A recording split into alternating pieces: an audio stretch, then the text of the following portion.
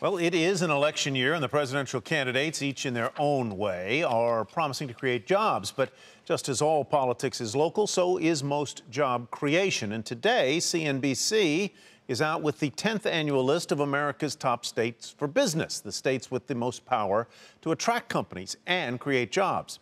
Scott Cohn reports from the state that tops the list, and it climbed the ranks by living up to its nickname. They call Utah the Beehive State because the people here work so hard. So when the nation was plunging to the depths of the Great Recession in 2008, Utah's tech community in and around Salt Lake City branded itself Silicon Slopes and set out to attract investment. It worked well enough that Governor Gary Herbert, starting his first full term in 2012, was able to make an audacious pledge. My goal is to accelerate private sector job creation of 100,000 jobs in 1,000 days. It had taken 7 years to create the last 100,000 jobs.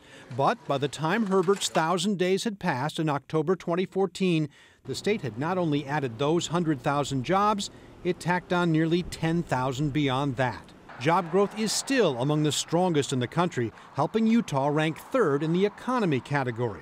Governor Herbert's Democratic challenger this year, healthcare CEO Mike Weinholz, says too many of the jobs pay minimum wage. Governor Herbert likes to tout the number of jobs that we have, but we don't have enough high-paying jobs that pay a living wage. For businesses, though, even Utah's weaknesses aren't very weak. The state finishes in the top half or better in all 10 top states for business categories. That's a first in 10 years ranking the states. Average wages are low compared to the rest of the country, but that's attractive to cost-conscious companies, helping Utah finish a respectable 19th for cost of doing business. It finishes 24th for access to capital. Venture capital is flowing to the tech companies, but small business lending is on the low side. Utah even managed to improve to 23rd place for education, normally a big weak spot, thanks to a big increase in funding.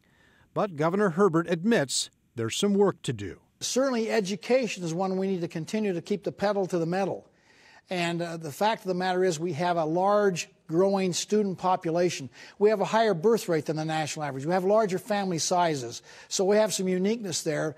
But we are trying to become the best education system in America. Utah's motto is about as succinct as it can be. One word: industry. New industries are powering this state to higher heights, thanks to industrious people who came up with a plan when times were bleak, stuck to it, and won. Scott Cohn, Nightly Business Report, Syracuse, Utah.